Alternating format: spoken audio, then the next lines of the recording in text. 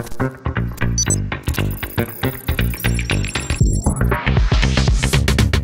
press has recently exposed many controversies in Southeastern Europe, ranging from incompetent politicians to outright corruption, explains Claudiu Pop in his press review.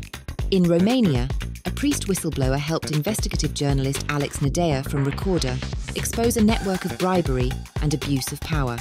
It involved tens of millions of euros and linked government institutions to high-ranking priests in the Romanian Orthodox Church.